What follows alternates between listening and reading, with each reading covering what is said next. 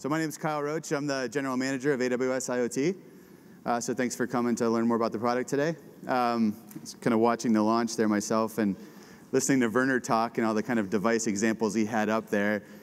And I was kind of thanking myself he wasn't monitoring my blood pressure or something like that. So that was a little bit rough. But I'm going to skip a lot of the sort of marketing hype behind IoT. I think we all understand that this is a big deal. Devices are connecting. They have been connecting for quite a while. This is actually not such a new trend. You know, back in 1990, a guy named John, he took a connected toaster to a kind of an open source convention. He brought with it a big, enormous computer, probably the size of the Snowball device or something like that. It had a TCP connection. It was talking SNMP, but it was basically the first consumer sort of connected device example. You know, and as these things sort of take hold, we get this idea, you know, that particular connected device was a year after the proposal of the World Wide Web. So it takes a while for these iteration cycles to kind of run. We get ideas, we get refinement, we see sort of a lot of the same things over and over until it really starts to take hold. And, you know, for that to happen, you kind of need all the right building pieces.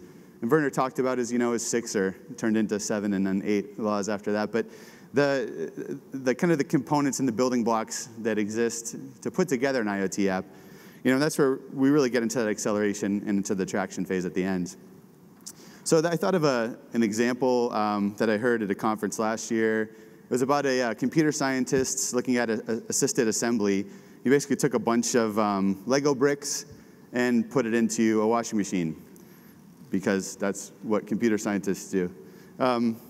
So after a bunch of iterations, kind of like the cycle that we have now, you know, we're running and we're running, we're seeing different examples of connected products. Enough of these cycles in the washing machine, and the connected toaster came back out, which obviously didn't happen. But lots of different sort of stable structures were created. And what was interesting about them is they're all sort of the same. So given, you know, a machine that's assembling the pieces that you have to work with and the blocks that are provided, you don't really yield sort of innovative results. So, you know, that takes the customers and the partners, you know, in the SI community, the ecosystem that we have, to take the building blocks that we're putting together and making something meaningful into IoT. That slide's not supposed to be there. So, so you know, the point is really that you know, these building blocks do exist, right? So we're launching, as part of AWS IoT, we're launching a hardware ecosystem. Partners like Intel, Broadcom, MediaTek, a bunch of others that Janesh will talk about towards the end of the session. On the other side, the event-driven compute phase, you know, what DynamoDB and Kinesis have already been doing in the IoT successfully for years.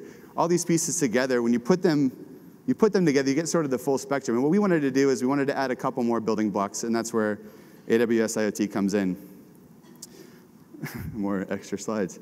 So Sonos is a great customer. They just had a session downstairs, and I love this quote from them. It was basically a device that existed before it became connected. It was already successful in the market. They have a customer base. But the connectivity drove really another era of innovation around the product. And they were able to do things with their product that they weren't really even thinking of when it was just running inside the house. And so the key point about this quote I think we want to take away from what this product, AWS IoT, does, is that the product can start to evolve and improve itself even after it's physically constructed, manufactured, and sent out the door. Great. So AWS IoT, how do we get out of this sort of spin cycle?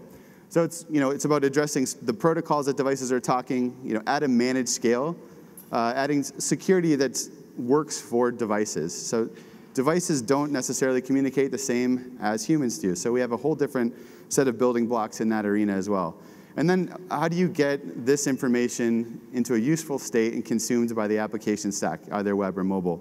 And I talked a little bit about the SDK and the ecosystem that we're launching, and we'll go through that later today. So one of the key points, though, is this is a fully managed service. So some of the other platforms that are out there, you manage your shards. You're spinning up different size boxes. You have to predict and tell us really how your product will grow in the marketplace. This is a lights-out managed service. You can connect one device today, start playing with it, or 1 million, or good for you, maybe more than that, right?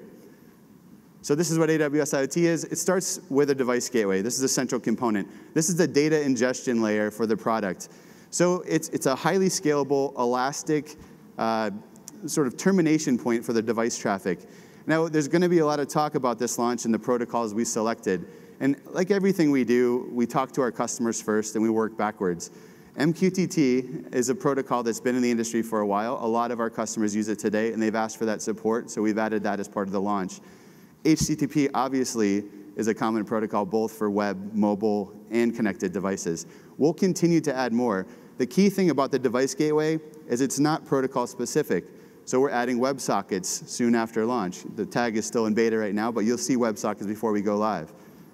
All of these ingestion protocols are made to pair with what we're doing with our hardware partners and our SDK partners to get your device securely connected to the internet. So we have a certificate store. You can basically use our CLI, our API, to request a certificate to identify and secure your device to the front door of AWS. This is a very different pattern for us. So like I said, Kinesis and Dynamo have done great things with their customers in the market already around sensor ingestion, but the devices have to be powerful enough to basically have an identity that AWS can understand. So with this API, you can start to create certificates and identities and then use familiar tools like IAM roles and policies to secure and identify how that device talks to AWS and what other services we can pass that data on through down the pipeline. So this is a very important piece. Eric Brandwine, one of our lead security developers, has a session, a full dedicated hour on this topic, actually right after this one. So the rules engine, all this data is coming over the wire. It's going back and forth. You know, how do you make something of it? So you saw two different products today that we talked about that are both adopting a pattern of SQL streaming. So obviously MQTT and HTTP for telematics is not a streaming-based protocol. This is a pub-sub sort of pattern, but we have a similar approach to how we want our developers to solve these problems. So if you look at actually I'll talk about the rules engine a little bit, but if you look at SQL, it's a way to take patterns that we're used to, that applying to data that's at rest and applying it now to data over the wire. So that ingestion engine, or the ingestion engine with the rules engine, gives you the ability to start to transform, make calculations on the wire, and do important kind of business logic within the system, but also pass it on to other AWS products. So we introduced a new concept called the device shadow. Real quick, I'll just mention the device shadow is a completely optional component. It's a new pattern to bridge web and mobile developers to the world of the connected product. So if your device talks MQTT, your web developer does not have to learn how to talk MQTT to communicate to the device. So it creates a logical barrier for abstraction if you want to use it. The shadow also talks over all the different protocols the device gateway supports, so you can use it the same way you talk to everything else. So all of this is wrapped inside our AWS IoT API, and I wanted to mention this because the nature of connected machines is so different than sort of what we see going back to the cloud core today. So the edge is very important for us. This is one of the first services to launch with a fully CloudFront point of presence enabled control plane API. And we'll continue to do our work and talk to our customers about what other pieces need to be moved down to that CloudFront point of presence. The device registry sort of encapsulates the rest of the story, right? It gives us kind of a way to identify, store data about how the device is used, what are its capabilities, what are its firmware versions, things like that. So we're going to get to it. We'll start with the device gateway. Talk for a second about pub-sub, just to make sure we understand the pattern. The idea is some devices are talking, some devices are listening. So I can have a control unit say something like, yeah, I want you to turn your light red. The device picks it up on the other side. This is all done over what we call topics. So topic is a word we borrowed from MQTT. When we add WebSocket support, these are called channels. Again, anything you talk on, you can listen on a mirrored protocol. So I can have a device talk MQTT. Eventually, my web app will be able to listen to that in real time and respond over WebSockets. So the topic is sort of the center of how the device messages move through the system. So again, all of this is secured with TLS mutual auth, which we'll go into a little detail after this. So fully managed system, it's not really about one-to-one device to control unit. It's never really about that. It's about many-to-many, right, and many-to-one. So we look at all these publishers in the field and all these subscribers. They have their own set of topics. They're listening to wildcard topics sometimes. Sometimes they're getting instructions from another machine or from the cloud core itself. So this back and forth between all these devices at scale is really where the gateway comes in.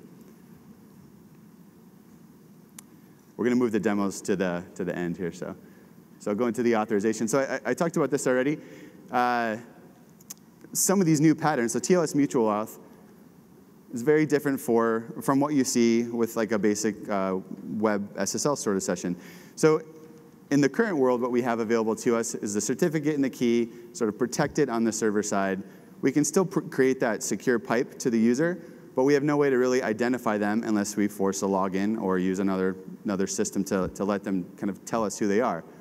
So what we've done differently for devices, because devices can't do the same sort of behavior, is we've created an API that will generate the certificate and the private key pair for you, send it over the wire in a secure session. You can grab it and burn it into your firmware. So it's a quick and easy way to get a device connected without assigning an AWS ID to it, without adding a new IAM credential. And you can use the same rules and policies that you're used to today to secure that pipe.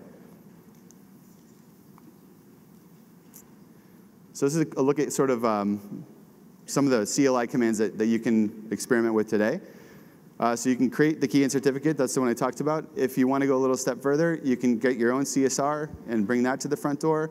We'll finish the process for you. And then once that certificate's created, you can go into fine-grained permissions around like the publish and subscribe patterns, things like that. So there's read, there's write, there's ways to go around wildcard protocols and protect, or wildcard topics and protect things like a certain control topic within a broader stream. So the rules engine. Rules engine, on top of all these messages that are going back and forth, if you think of a topic as a table in a database, the query sort of gives us a way to start looking at the data ahead of time. So you post a static SQL statement to the API, and then this basically behaves as like a subscriber. So it's sitting over the same message pipe that your other devices are. It's listening for things, and it can make transformations on the wire. It can do substitutions, do mathematical calculations. We can pull in things from other streams or the device shadow. And we'll talk about the device shadow again in a second. The mathematical operations and the context-based helper functions are really important too. So I can do things like pull a variable out of my topic and inject it back in the message. Or if you look at some of the other integrations that we have with AWS services, we'll start to see some powerful patterns around the rules engine emerge. So the same message, if I said, every time I see red come over this topic, I want to flip it to green.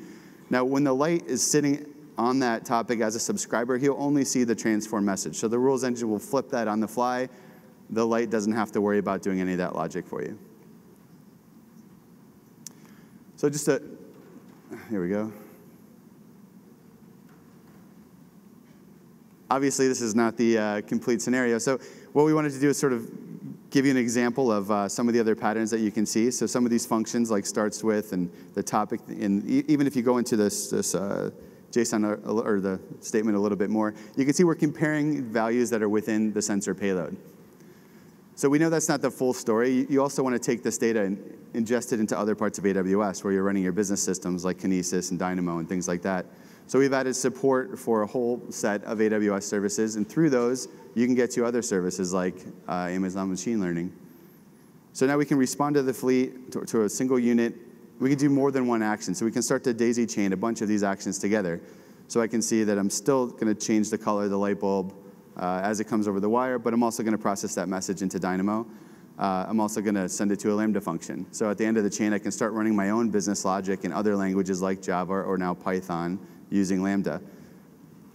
So Dynamo has an interesting extra use case here. If Dynamo is an actor both in the evaluation of the SQL statement and on the end of the road here. So if you think about machines that maybe have a relationship to a human, like a fleet and the driver, the truck itself may not know who's in the cab at that time. But that data needs to be secured in a different way once it hits your back-end system. So you have to do things like look at the driver's privacy laws and what state is he in and how long has he been behind the wheel. So Dynamo, we can use Dynamo in context of the role. You can start to say things like, if this machine ID, this truck ID comes in, I want to query Dynamo to see what driver ID is in the cab, and from there run a second set of logic on top of that. So that's a pretty powerful pattern. Some of the other things we wanted to mention, through some of these direct integrations, we have access to the rest of the AWS community. So we can go from Dynamo into Redshift or from S3 into machine learning or MapReduce, things like that. These are the actors that are primary in the statements. You can put even Firehose, which was just announced yesterday. You can take the MQTT data stream, reprocess it, and put it right onto a fire hose queue. So SNS is the one I wanted to talk about also. SNS has primary support. Obviously, it's used for companion apps like I have an app that maybe turns my home vacuum on and off or my lights on and off. So you would get push notifications through SNS from device events. But SNS has another unique property.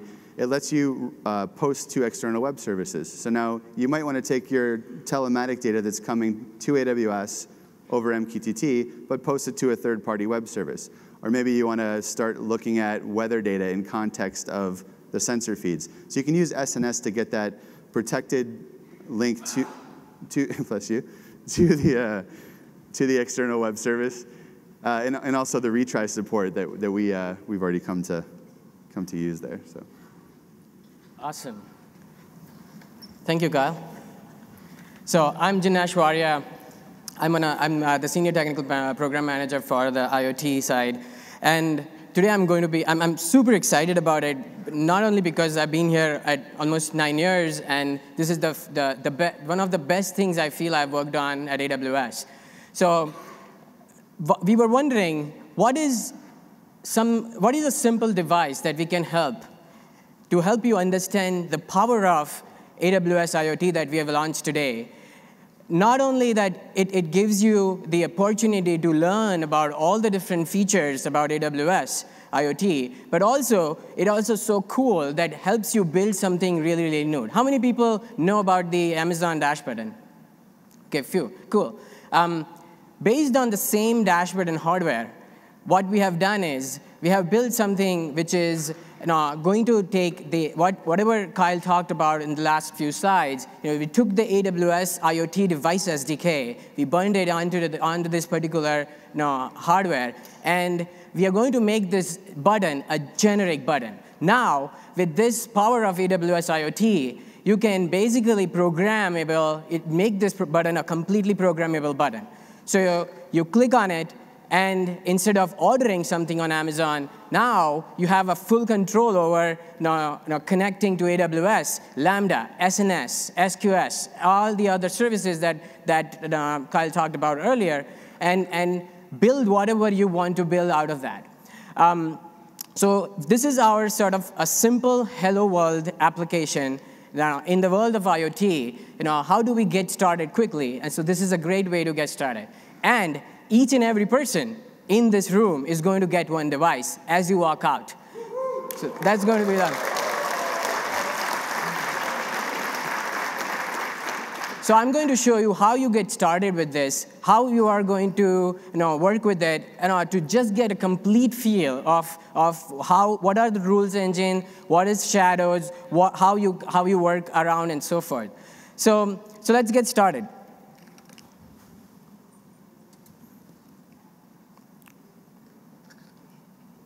So I'm going to take, as you walk out of this room, you're going to get this small little box with the activation code that you would like. This is the button. Oop.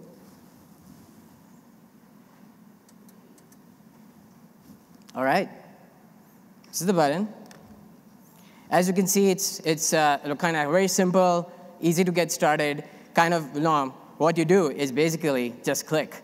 And out of the box, it will work. So we configured the reinvent Wi-Fi and SSID all on this, so you don't have to configure a Wi-Fi all on it. And when you go home, you can, of course, configure your own SSID and get it working, too. So when you see this button, as it starts, it connects to Wi-Fi. It's completely a stateless button, and you can connect and build whatever you like.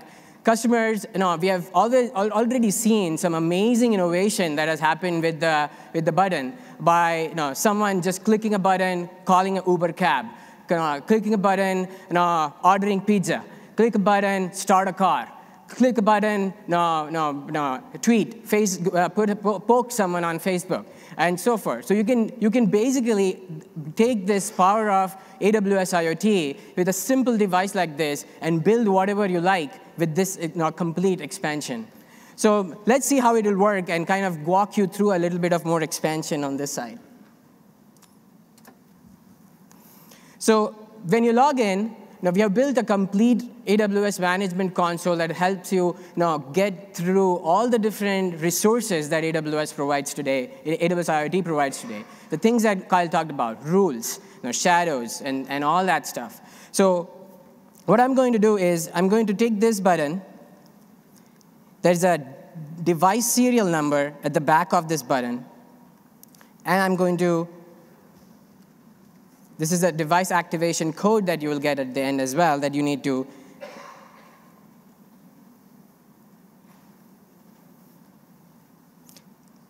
And I'll activate the button. Cool. So I've activated the button. What happened here is that all the security credentials that Kyle talked about, TLS 1.2, the mutual authentication certificates, the keys, the certs, the keys, which have been pre-baked and on the particular device itself. Now the certificate is going to transfer to your particular own account. So you can now do whatever you want to do with this particular button. And we can't really wait to see what innovation you can. So once you have activated it, all you do is basically send me an email. That's a very simple getting started. So I'll say, send me an email.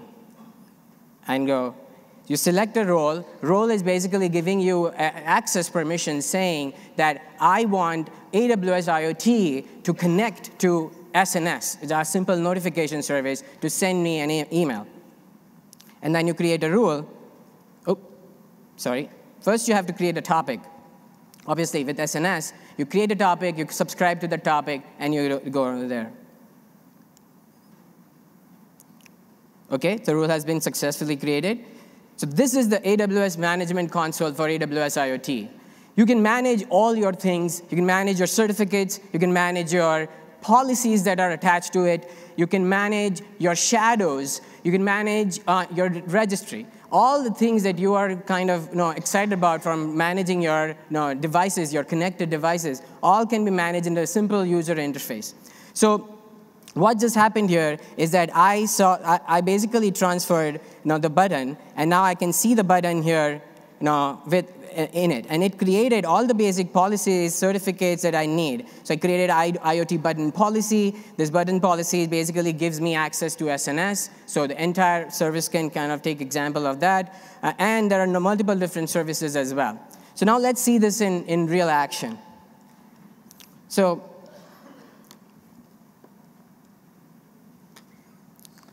what I did was basically send me an email.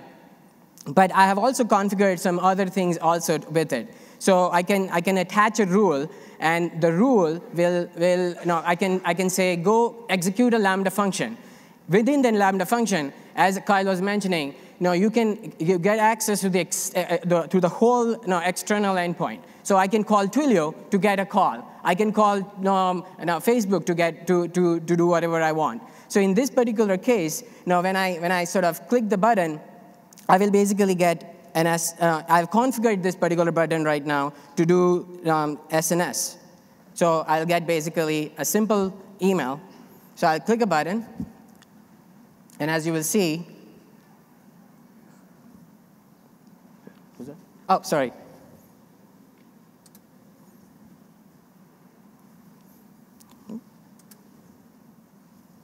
Right. So this is a button. And as you can see, as it's so quick, we just click a button, and you get a green, and I'll get an email. So in this case, if I use my simple button, which is the button that you might have, I have a special button which is going to be always on. And in this case, my button is going to be a simple button that will send me a text message. So as you can see, it is currently connecting to Wi-Fi 2.4 gigahertz. It is going to DHCP, connecting. And then as soon as it connects to Wi-Fi, you'll see a green light, and you will see a text message that comes in quickly. Test from Lambda. So what just happened here is basically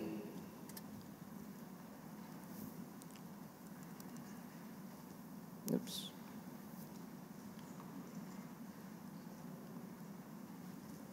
Sorry.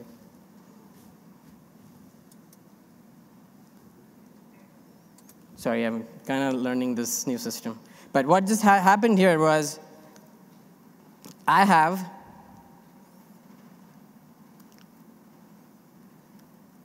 you log into AWS Management Console. You log into the Lambda function, log into US East. I have a cloud function that I've connected, and that's where I got the SMS message. Now I'm just going to say, I want to create something cool. I want to really build out an easier way to call my wife with just one this button. So I'm going to say, like,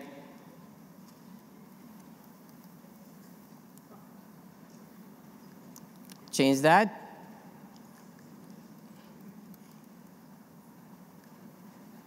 Save this, and test. As you know, Lambda is a stateless compute, event-driven compute service. You don't have to manage any servers. You don't have to manage any load balancing and so forth. Everything, as you see. So my wife's name is Kathy Dulia. I clicked, I tested it, and it just worked. Now I'm going to simply click the button. This is going to, again, connect to Wi-Fi, connect to the AWS IoT, and quickly go to Lambda. Lambda function will execute, which I showed you here, which was previously sending a text message. Now I modified that function to call me rather than. So it will call my wife, call me, and create a conference around it. So it's a kind of a wife SOS for all the cool stuff. So as you can see, the button will connect. Oops, sorry.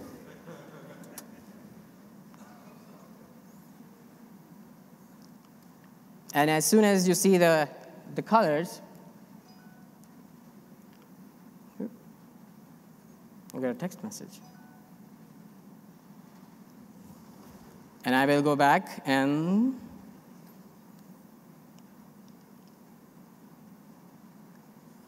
so this rule has been basically connected to, so what just worked here is a button that will help you understand and create and connect. So let's see a little bit more. So I gave this button, which I talked about, to my 9-month-old, and he was starting clicking as well. So you already have a competition, to basically do whatever you like on this, to build whatever you like in this. And also, at the same time, we are launching an AWS IoT mega contest on Hackster.io. So we would love each and every one of you to build something really cool. Think about this from a company perspective as to what you can integrate with this simple button and leverage the power of AWS IoT to do whatever you can by building rules or building actions and so forth. So let's see how actually this worked in the back end. So the button is basically creating a rule. Button has the certificates baked into it. These certificates are attached to a particular policy. The policy has saying this particular device has access to only certain services, so you have full control of your device itself and the access control over it. It is attached to a particular rule, and rule has multiple things, like the SQL statement, which Kyle was talking about. At the same time, it has certain actions. The action in this particular case was go and call Lambda.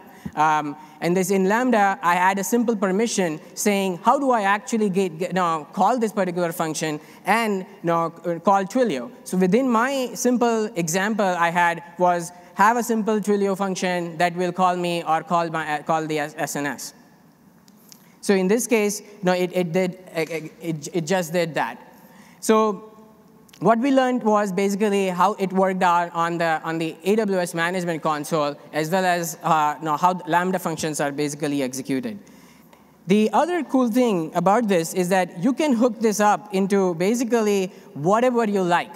So in this case, you can hook up a button to call DynamoDB. So this is a classic telemetry data, or when lots of devices are sending lots of data, whether it's a car or whether it's a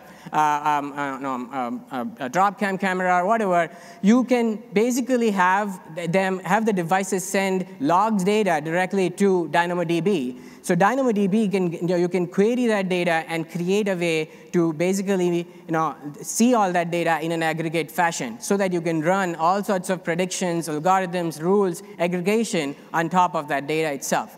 So what we have done here is simple dashboard. So every button that you click today at reInvent, it will be live here. We have given these buttons, several buttons already yesterday to a lot of people. And there is a simple way to kind of see how you can leverage the AWS button to see that. The bottom grid is really a toggle square. So when it shows yellow, it's basically the buttons are in our current account. And when you click on it, it actually will pop and show you. So we'll keep the screen up at all times in all our IoT sessions so you can see what's going on with the button. When you see a green light, that means that it is going to go one more level up, and it has transferred from our account to your own account, so you can do whatever you would want to do with it. So how it worked here is also very simple. It is so reInvent connecting to DynamoDB and the dashboard, all aggregating that data in a complete serverless architecture that you have to not worry about scaling or managing the servers at all. So this is kind of cool to see how you can leverage all of this. Cool.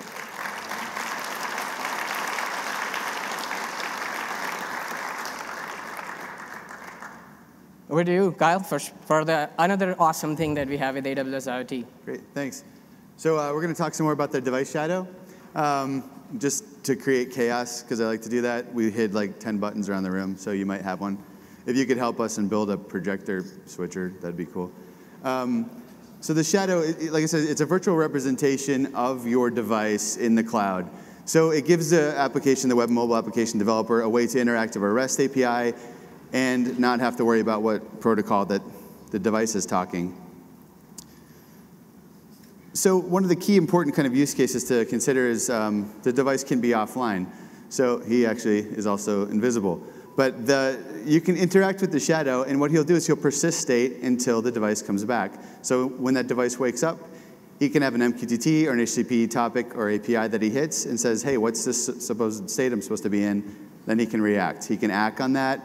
He can error. He can talk back and say, yes, I have reported that new state, and then the shadow will resync.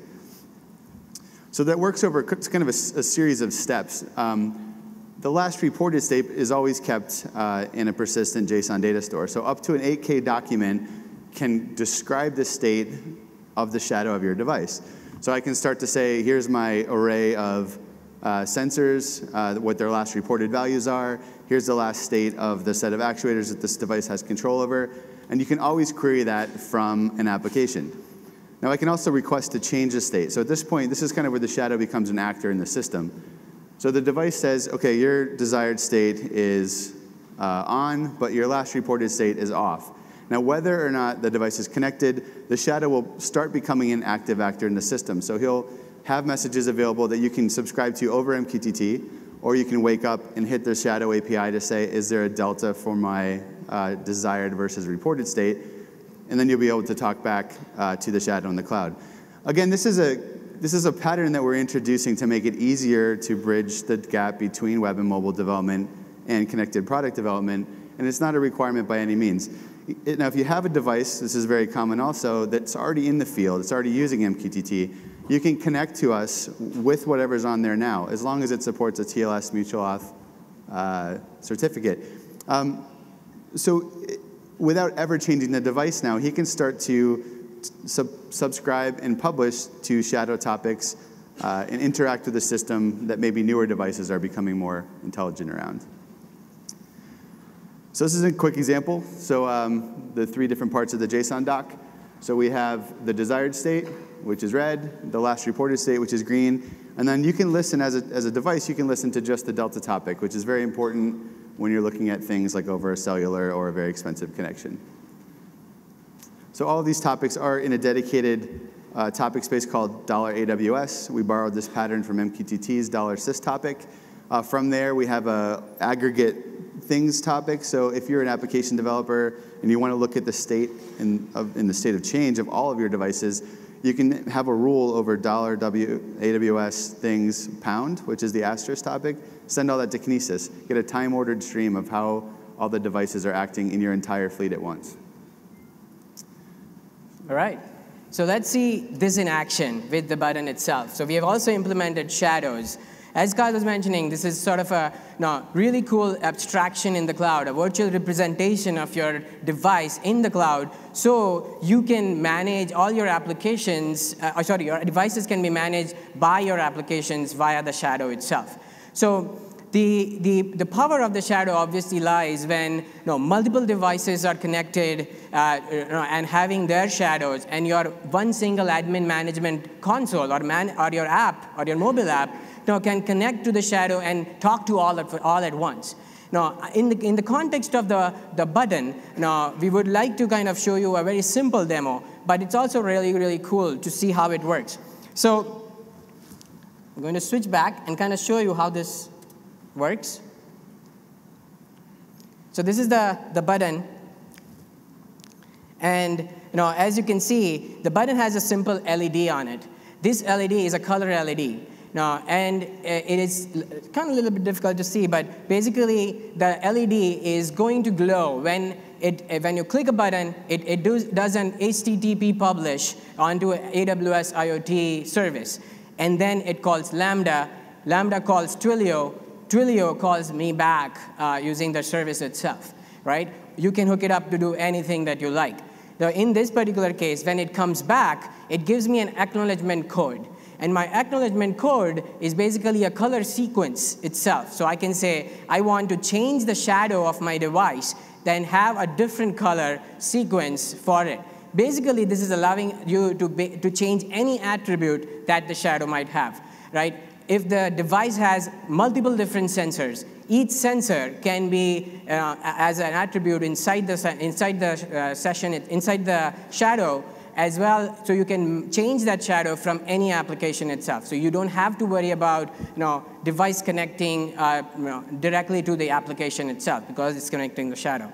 So in this case, I had hooked up this particular button to the Lambda call with the Twilio. So as you can see, I click on it, and you will see the code, and it's also calling my wife, right? So I click on the button, and you can see how quick it is. It's going all the way. Right, I'll do it one more time.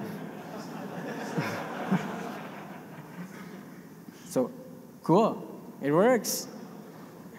So the best part about this is this request from Vegas went all the way to US East Virginia, came back, called Twilio, and called my service in a fraction of a second. So you can basically, it's so cool. I can do this all day also. And so is my 9-month-old. Okay. So the other thing which I built to explain the power of this is a simple Android application. Now the Android application is a simple app that uses AWS Mobile SDK and then connects that to the button itself. So in this case, as I said, it is a simple color sequence that I would like to update. So the next time, let's say I want to change to a new color. I will say, which are your favorite colors, audience? Yellow, magenta, and cyan, let's say, C, okay? And then I do update shadow, and I click here, and you can see as well as my call. So I can change it back and say, you can see the color sequence again. I'll say, green, if I can type, green, tell me audience, red, and blue, okay?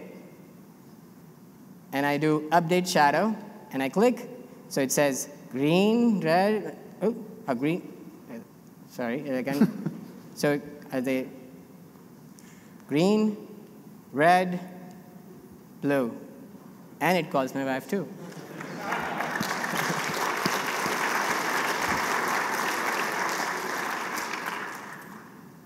So what you just saw was basically a mobile application connecting to AWS IoT and focusing on building that application and updating the shadow without really having to worry about all the different things about connecting to devices. Now imagine the power now.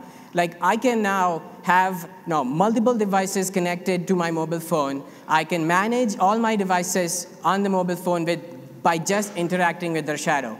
I can have the shadow connect back to the rules as well as those rules connect back to the shadow too. So in a very powerful fashion. And for that, you have to come to our other session at 2:45, where we are going to dive a little bit more into how rules work, how shadow works, and how you can build a connected device using rules and shadows. All right. All right. So let's talk a little bit about the registry. So all these things are happening in the cloud. Now, how do I define what this device is capable of and what it does? So we can also start tagging devices with things like, its version number, its serial number. The last time, maybe we had a warranty call out. So we wanted to provide a way where you could start to identify and describe how a device works in the field. We could see this being used for external systems like Salesforce.com. We have a partner in the expo hall already that's building a link between those systems today. So device management, this is a common pattern in IoT, and if you look at this from kind of our perspective, we're doing the same sort of thing. We're approaching it from a building blocks perspective and seeing kind of how customers and partners can put this together. So firmware update, another common pattern in the field. I have a firmware update, I upload that to S3, right? So S3 has event hooks for Lambda. So that file hits S3, it triggers a Lambda function. Lambda runs whatever business logic you have behind it to define how do I want to notify my fleet.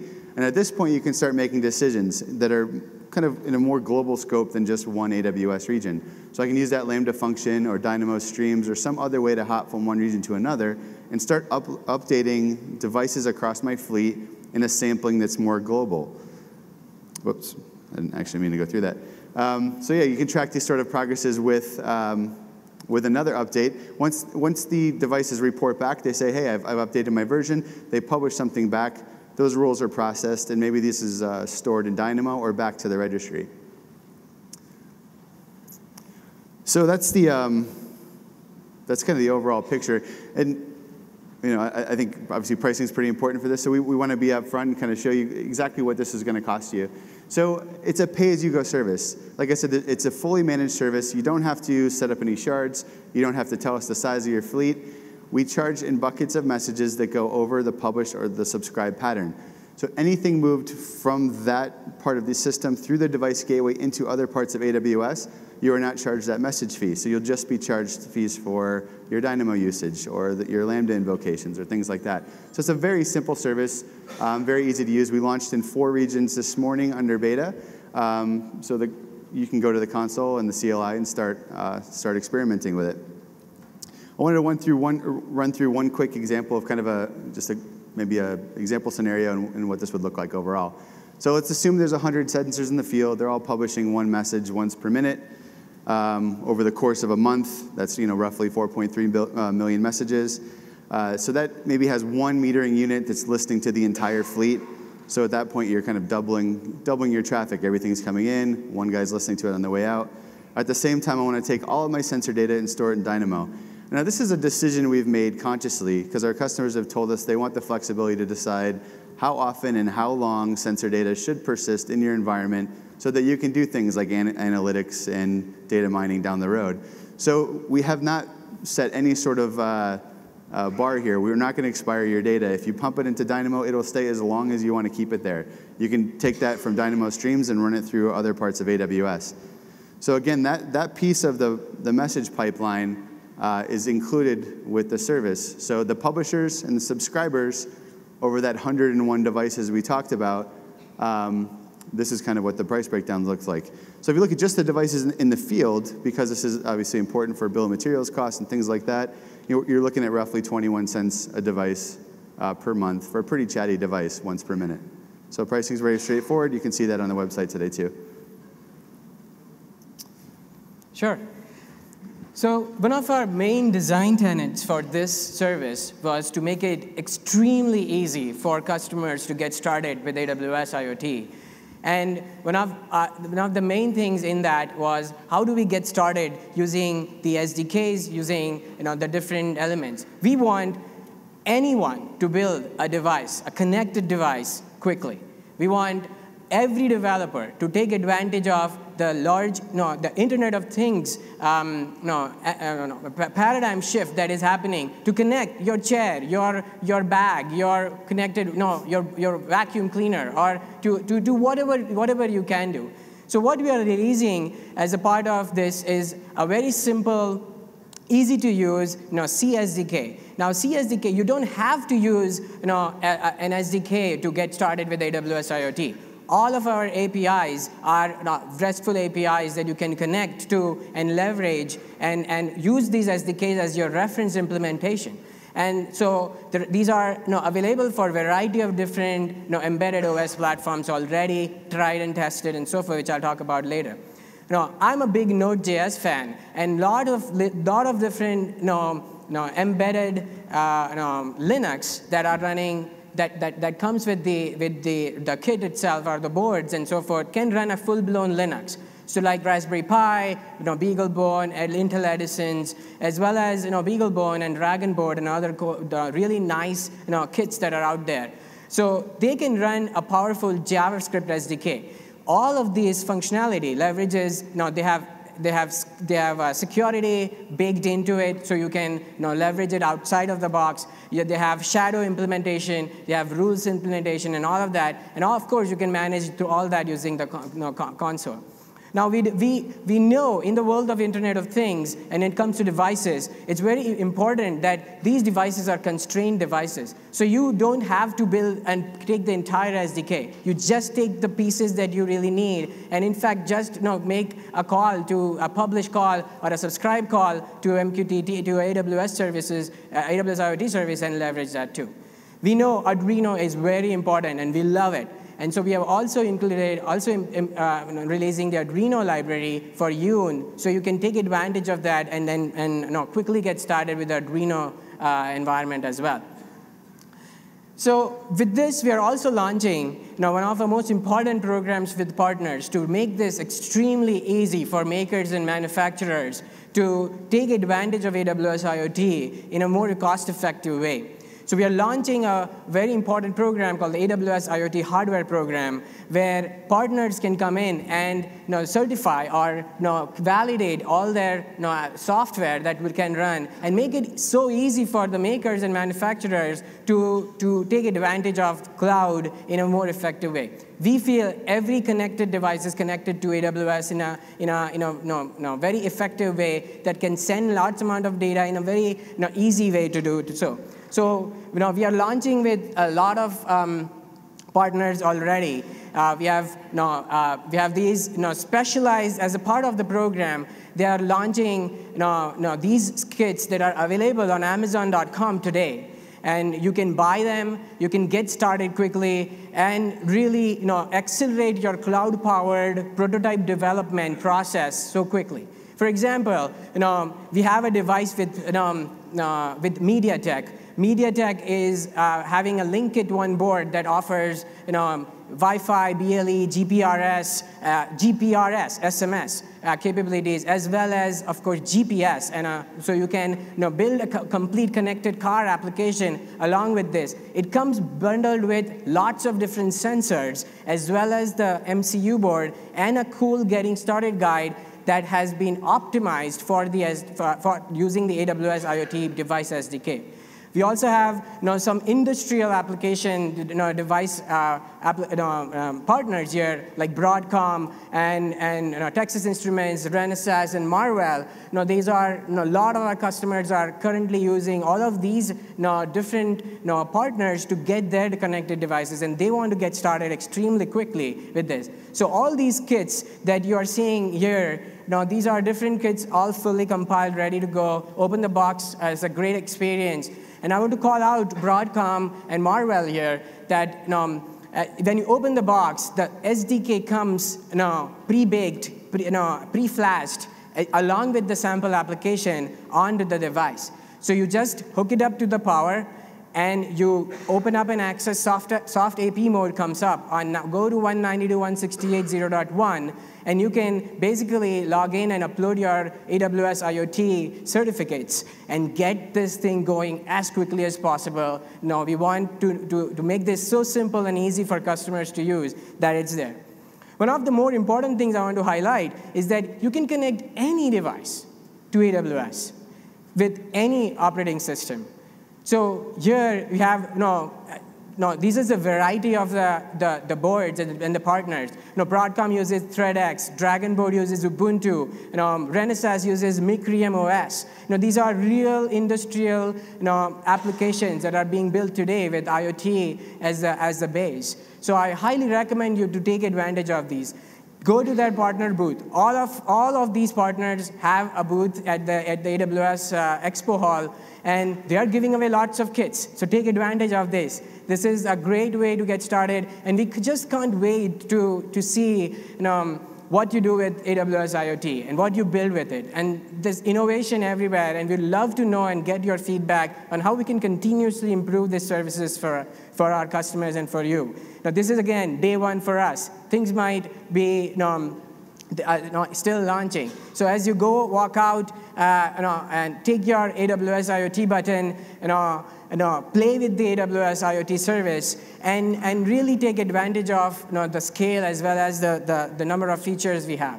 In addition, we want to make this not just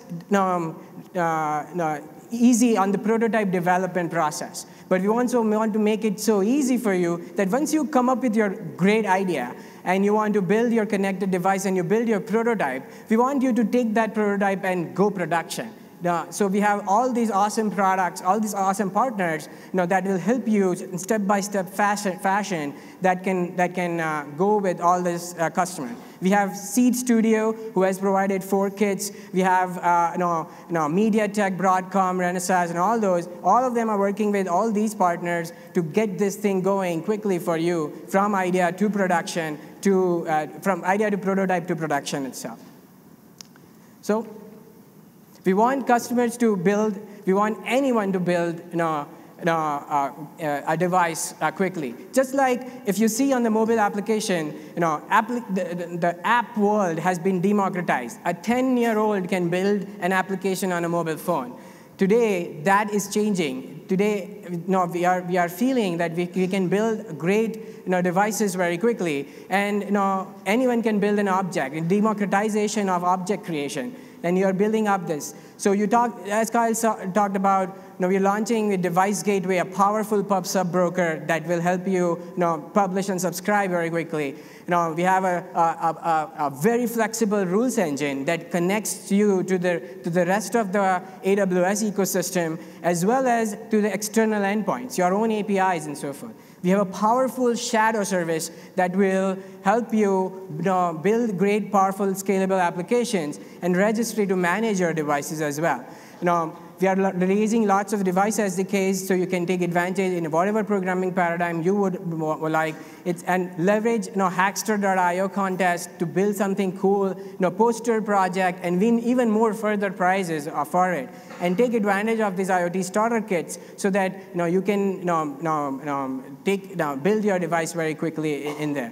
So we have lots of different sessions also right after this that will dive in more details into all these sessions, from IoT security to rules in shadow, diving in with some awesome demos that our team has built. So we'll take advantage of these in a way that you would like. And with that, I would like, on behalf of Kyle as well as myself, like to thank you for coming to this, as well as feel free to build out great IoT products using AWS IoT. Thank you very, very much.